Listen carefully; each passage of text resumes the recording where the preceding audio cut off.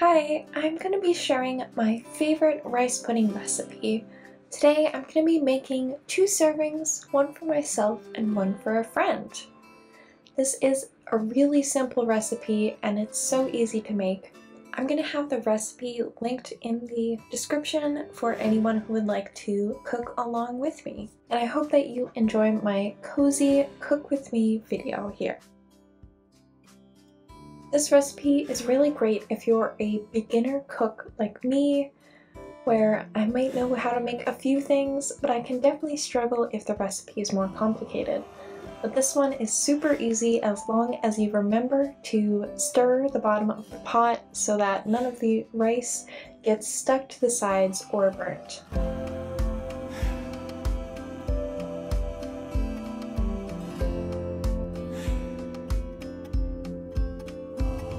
Make sure when you're using rice to always wash the rice.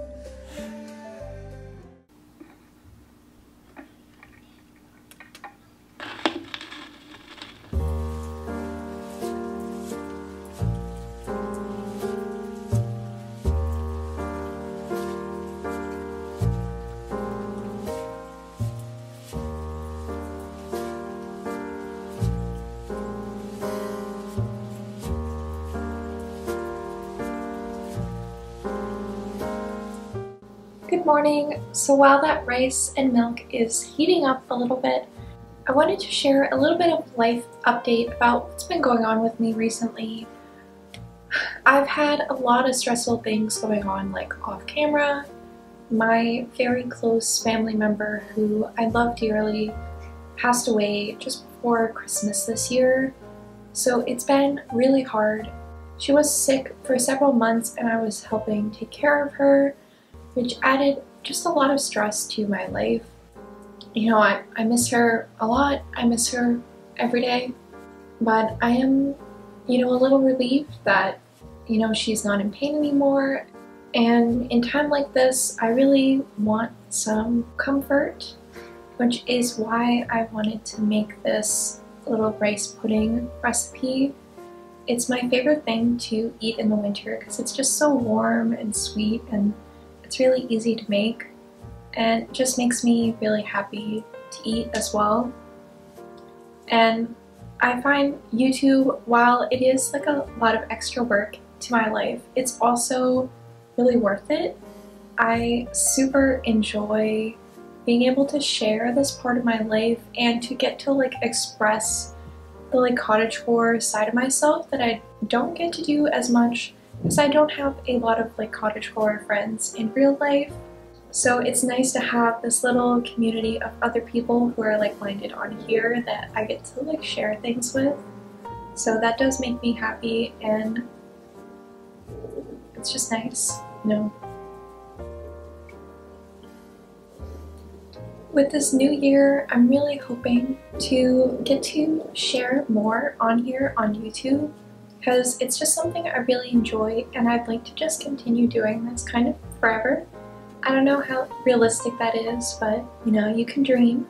And I really hope that it brings you some comfort and it's a calming and inspiring space, because that's really what I'd like to do for myself and for others, So a little bit more about this recipe.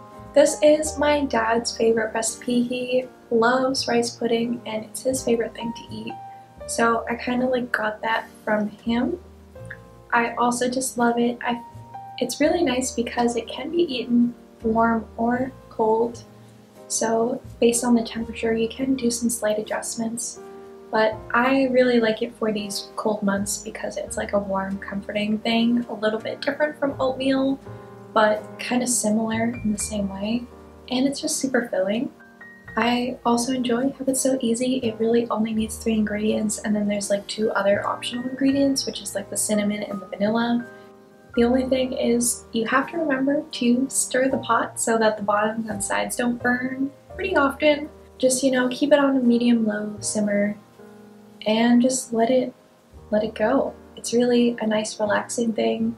I like to have it on, then have my music on and my cup of tea and just relax and then walk over and make sure to stir it every once in a while. That's it for the little intermission and back to the cooking.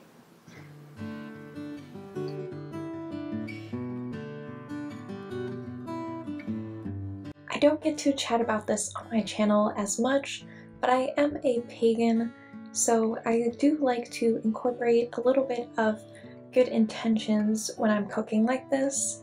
Rice can be used in spells in many cultures for it's a blessing, money, prosperity, and protection. If it's something you're interested in, try stirring your intentions into the food as you cook. I like to think about warmth and comfort and some happiness while I'm cooking up some food.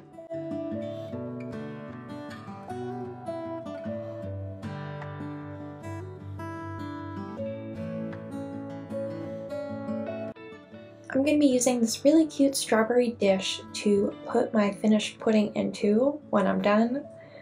Any dish that has a lid and can be reheated is really ideal for your leftover rice pudding.